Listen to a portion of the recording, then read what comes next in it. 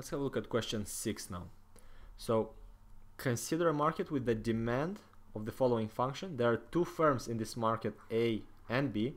Now we have the cost function of each firm given over here, 10,000 plus 40 times the quantity.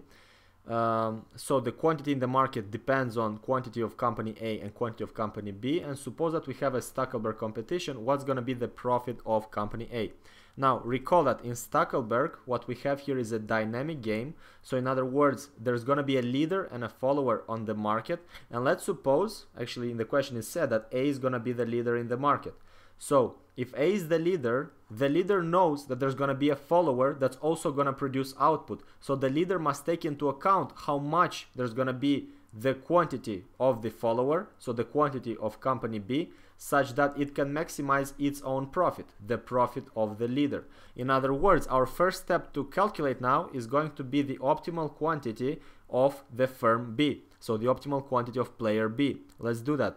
For that, we need to know the profit function of player B, which is going to be the total revenue of player B minus the total cost of player B. Okay, so what's that going to be?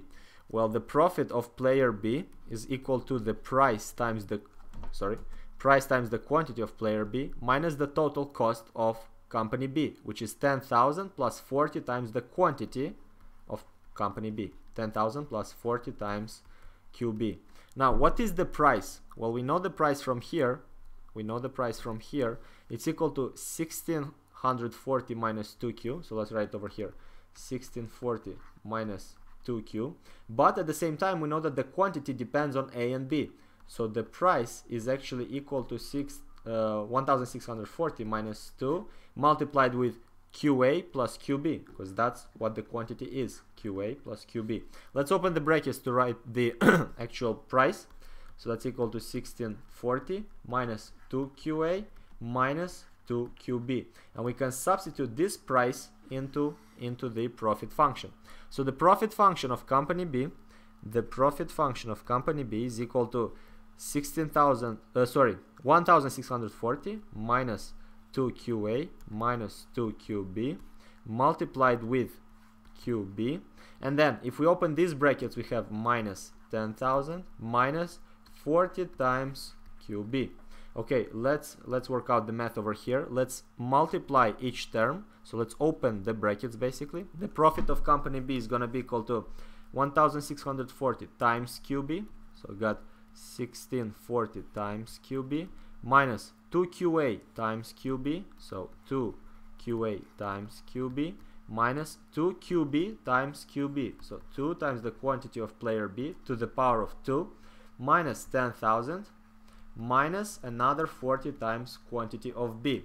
Okay, let's simplify this. So let's simplify this. We'll have the profit of player B is equal to 1640 QB minus 40 QB. That's equal to 1600 quantity of player B minus 2 QA times QB minus 2 times QB to the power of 2 minus 10,000 What can we see here? We can see that we have a quadratic function.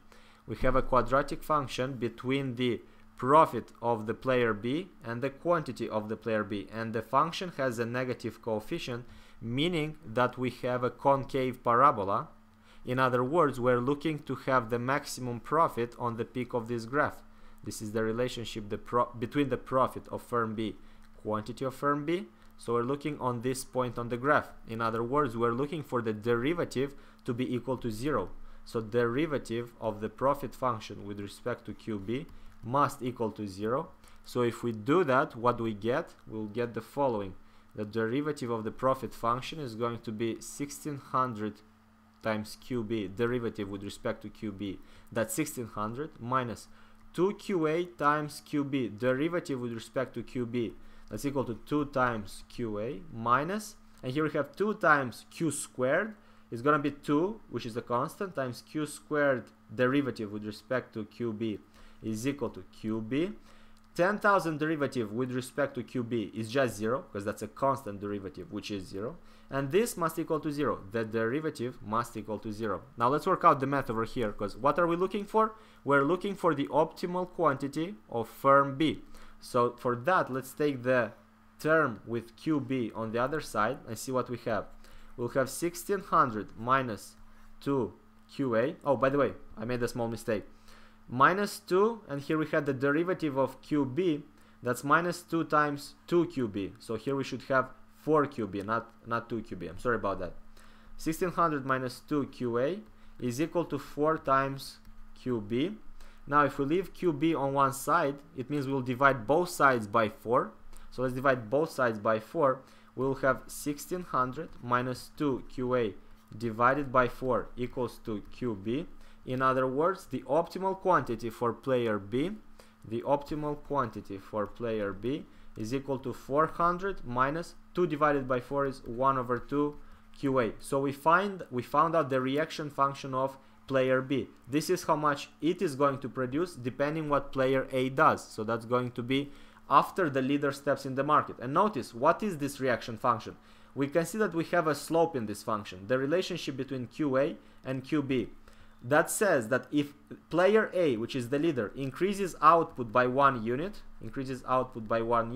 then the player B decreases its output by a half unit. So it knows that if the leader steps in the market and starts producing even more, player B, the follower, must adjust his production, must decrease it, because there's less market share for him to serve. Hope this makes sense. In the next video, we'll see how we use this reaction function to find out the profit of player A, of the leader.